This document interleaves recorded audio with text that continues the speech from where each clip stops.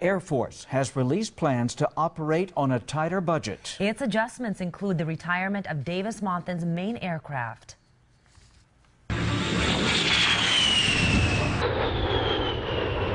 DM would lose 55 A-10s in 2015 and 16, and the rest would be phased out by 2019. 9 on your side's Justin Schecker is live in the newsroom with the latest on efforts to save the A-10s. Guys, Stella, this map outlines the Air Force plans to adjust nationwide and to retire the A-10s in stages before 2019. Still, Congressman Ron Barber and Pima County officials are vowing to continue their fight to keep the Warthogs flying.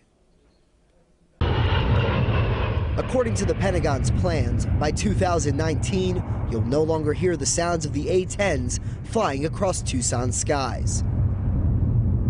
Congressman Ron Barber calls the proposal foolish and irresponsible. We spent $1.1 billion keeping this aircraft flying for another 15 to 20 years.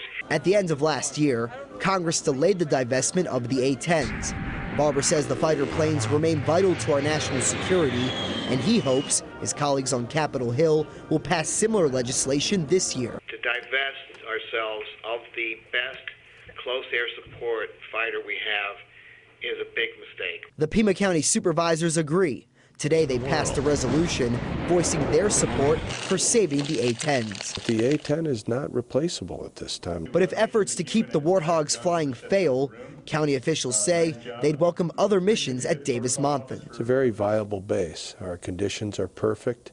Our history here has been of support from the community.